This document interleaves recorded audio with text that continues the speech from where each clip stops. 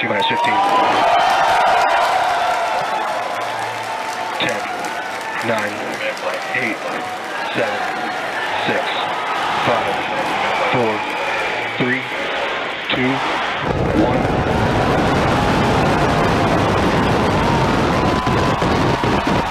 We have liftoff.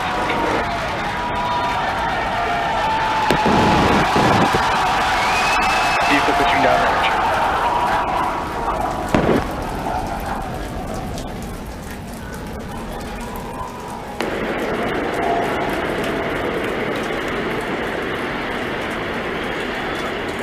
Chambers pressure nominal.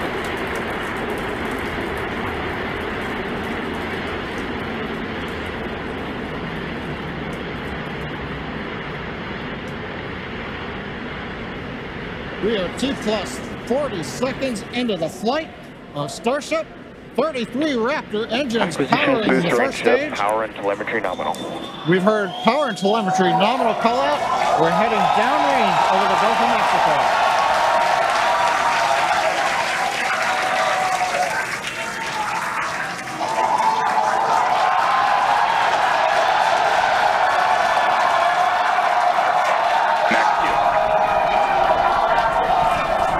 And that call out tells us Starship is through the period of greatest stress on the way to space.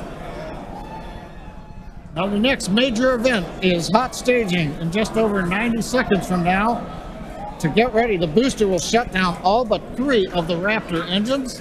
Clamps holding the 2 stages together will release, and the Starship second stage will ignite its engines. Starship will then separate from the Super Heavy booster and head to space.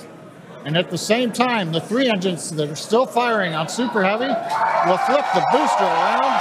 10 more engines will ignite for the boost back burn, putting the first stage on path for a splashdown in the Gulf of Mexico.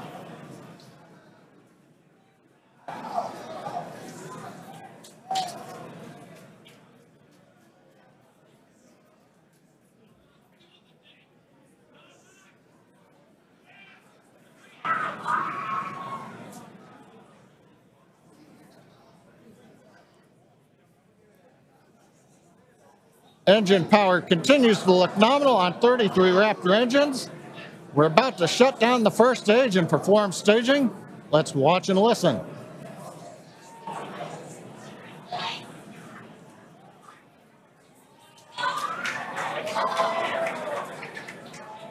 And acquisition of signal Houston and New Orleans.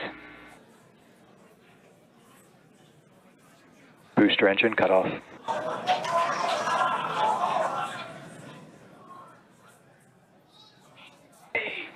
Stage separation. Boost back startup. Ship engine ignition.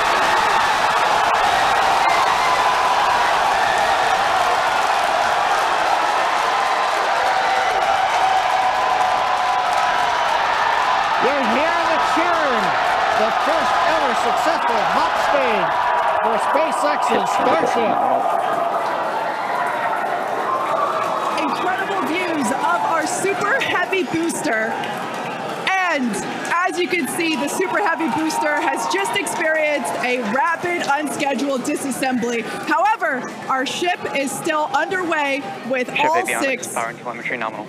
And we just heard there, ship avionics, power and telemetry nominal. All 6 engines are lit, as you can see from the GUI there at the bottom right-hand side of your screen. Now, we did know that the that hot staging was going to be incredibly dynamic. We knew that there was a chance that the booster would not survive, but we're going to take that data and figure out how we can make the booster better for the next hot stage.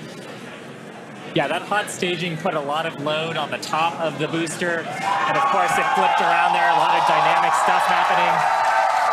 But ship is still going strong. And it's doing great. Right now, the ship, the second stage, is on its way. Like we said, you can see all 6 of its engines are ignited.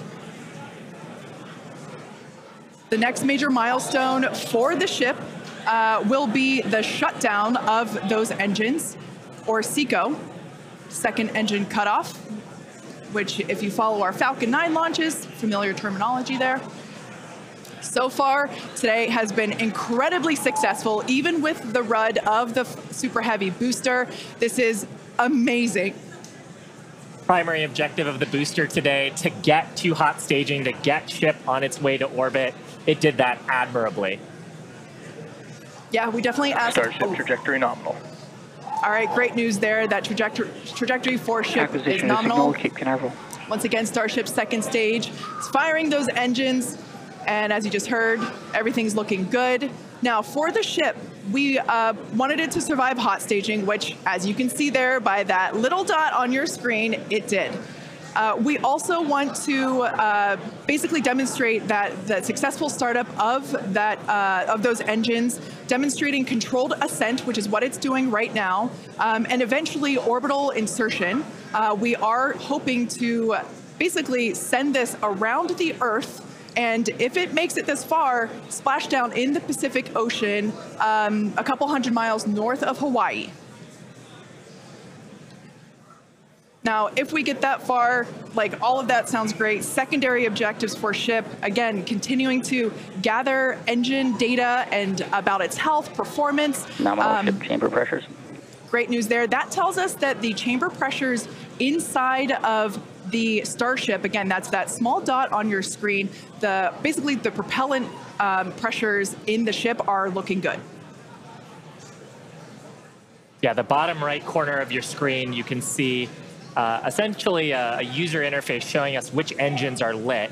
So the 3 center sea level Raptor engines on ship are gimbaling engines. The 3 outer engines in the triangle, the larger ones, are Raptor vacuum engines. All of them continuing to fire nominally. So they're at the pressures that we expect to try to get into our target trajectory today.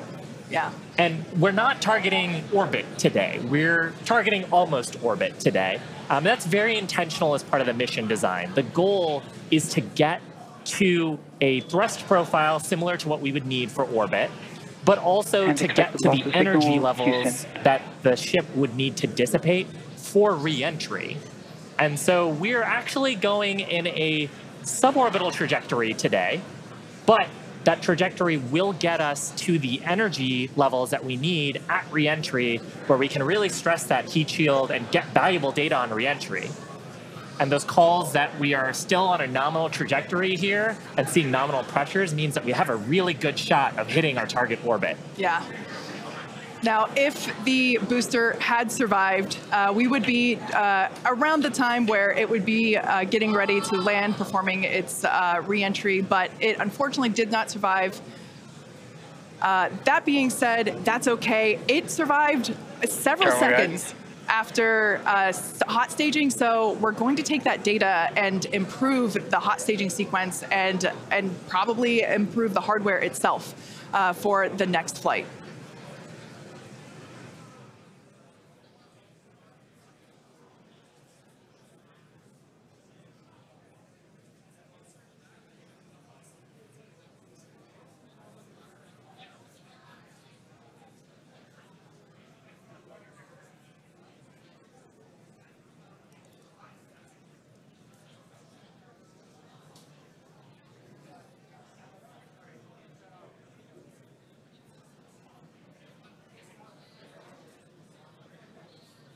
They're standing by for a call out here. Coming up on the projected time that ship would shut down its engines. As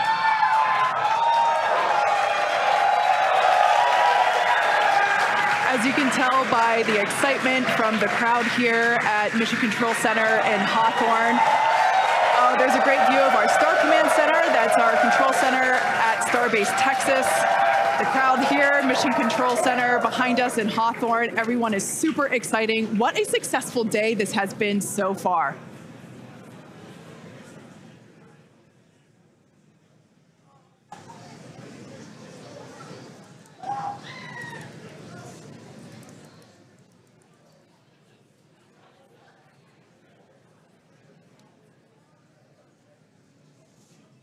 And I mean, up to this point, major successful milestones through hot staging, which was the big objective today.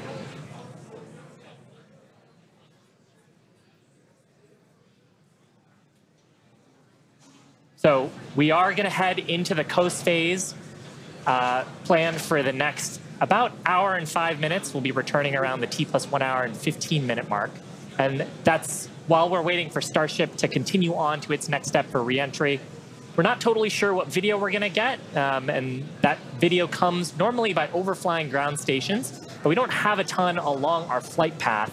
So fingers crossed that we will get some via Starlink on this mission since we're testing that out.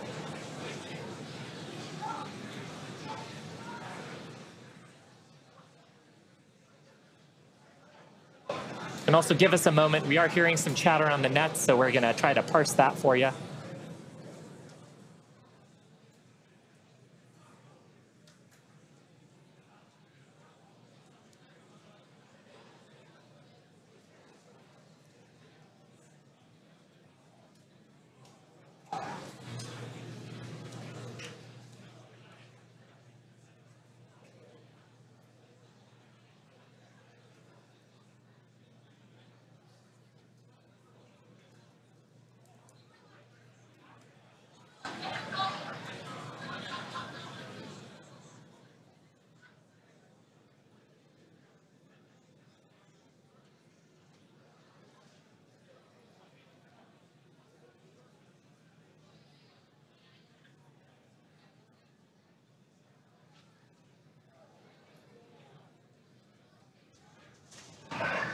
John Innsbrucker back here in Hawthorne at our webcast desk.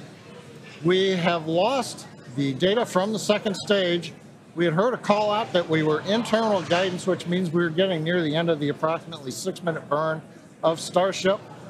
But we haven't gotten any more data since then, so we think we may have lost the second stage. So we would not be into coast phase. We wouldn't be able to come back in an hour or so and possibly get ready for reentry. However, what we do know right now is we had an on-time launch at 7 o'clock. We got through the boats. First stage looked beautiful with 33 Raptor engines firing. We got the hot staging, you know, the thing that we really wanted to see and impressed. We saw the separation. We saw the flip maneuver. We saw the light up of the 6 Raptor engines on Starship, and it headed away. Everything really looked good. But what we do believe right now is that the automated flight termination system on second stage appears to have triggered very late in the burn as we were headed downrange out over the Gulf of Mexico. But the real topping on the cake today, that successful liftoff, Kate, Shiva, the hot staging is just beautiful. Exactly what we were looking for. Yeah, ultimately, honestly, such an incredibly successful day. Even though we did have a RUD or a rapid unscheduled disassembly of both the Super Heavy booster and the ship, that's great. We got so much data, and that will all help us to improve for our next flight. Of course, and that's why we flight test, and you can bet that there's going to be more to come. So we really do want to thank you all for joining us. Of course, we want to thank the people of Cameron County. We want to thank all the federal agencies that have supported us for our test. And of course, a huge congratulations to the entire SpaceX team on getting through this flight test today. And I think with that, we're going to sign off from here in Hawthorne. Thanks so much for tuning in, and we'll see you next time.